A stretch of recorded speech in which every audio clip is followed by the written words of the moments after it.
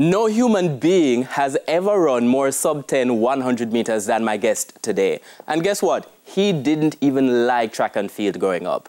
So where did that inspiration come from? How did he do it? And with so much expectation and sometimes criticism, how does he stay focused? And what, if anything, does he regret? Asafa Powell is my guest this evening. I'm Archibald Gordon, and this is Profile.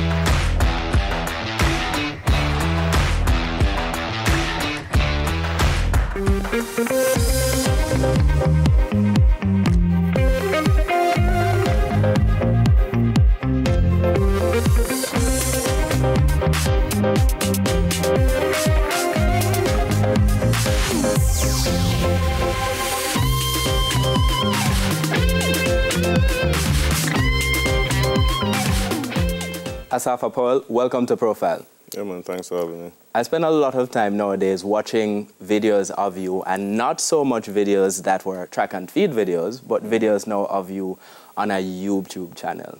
And that kind of fascinates me because we spent a lot of time seeing you as an athlete, but now we're seeing a different type, a different kind of you, different part of you, and people generally think you are an intensely private man. Is that how you see yourself? Yeah, man, definitely. I see myself as a very private person. But, you know, thanks to COVID, you know, it bring out a different side of me. And my wife, you know, brought out a different side of me. How much of that goes back to your upbringing, being this very private person? You're the, what we call a wash belly, the last of 6 brothers, 6 boys, raised by 2 pastors. Yeah. Your life early on was church. Yeah, it was church, you know, and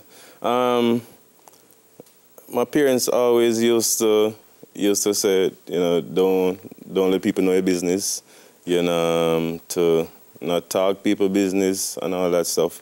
But yeah, I grew up in the church. You're going all the time? All my life, all my life. I feel like I go to church. I used to go to church Sunday to Sunday. Yeah, but in real life it was Sunday, Monday, and Wednesday. You know, so 3 days. Not all 3 days were, you know, church service. You know, some was just like youth meeting and, you know, choir practice and all that stuff.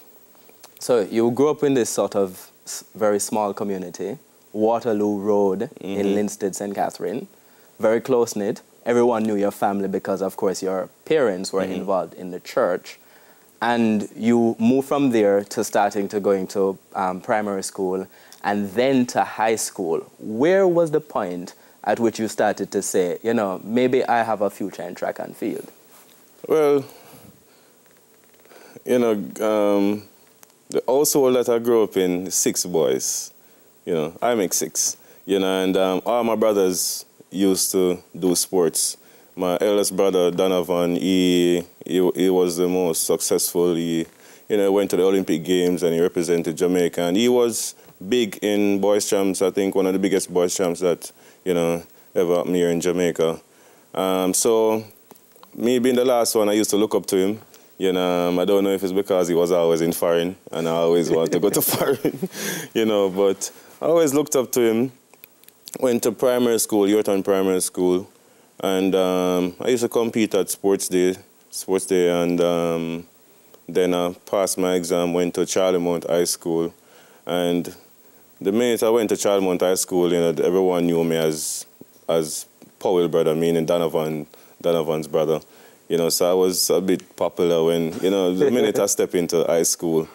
Yeah, and but you love us football, yeah, not at all, not track and field. I mean, football, I think everybody, most of Jamaica was football and cricket, pretty much. You know, so the easiest thing was to think about football. You know, and my PE teacher, at the school, physical education teacher at the school, Miss Enid Fraser. She was the one who looked at me and, you know, she asked me if I don't want to follow in my brother's footsteps. You know, I have the potential to be good at track and field, so why not? And you were like, what? No. I mean, the thing is, this was somebody who I listened to. I had a lot of respect for her. So her opinion really counts. You know, after I graduated, I went back to, she brought me back to school pretty much to do track and field.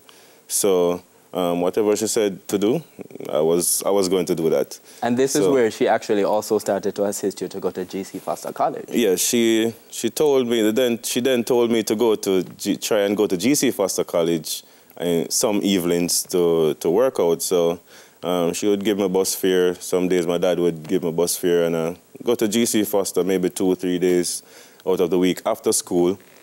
And I didn't know anybody there. I had no idea what I was going to do. So I saw the guys running and I started to do whatever they were doing. So let me get this right. You were just going there as essentially like a stranger, just going to practice? Yeah, man. No one said to you, you know, my youth, what you do? Actually, when I saw the guys running, I think they were running 150s. And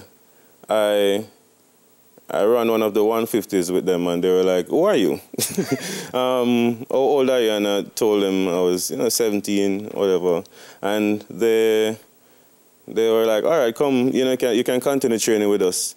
And then I keep on running with them, and I think it kind of shocked them that they couldn't really beat me, over the 150s. So they were like, "Yo, whenever you go to champs, just tell them that we coach you."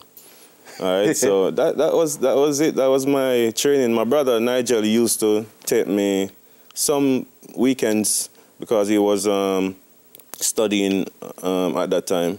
So on the weekends he used to take me to the track to do some workouts. So he was one of my biggest supporters as well. And that led to this sort of big transition into the high school level. You did well at champs, but not necessarily the kind of star athlete that people would have expected.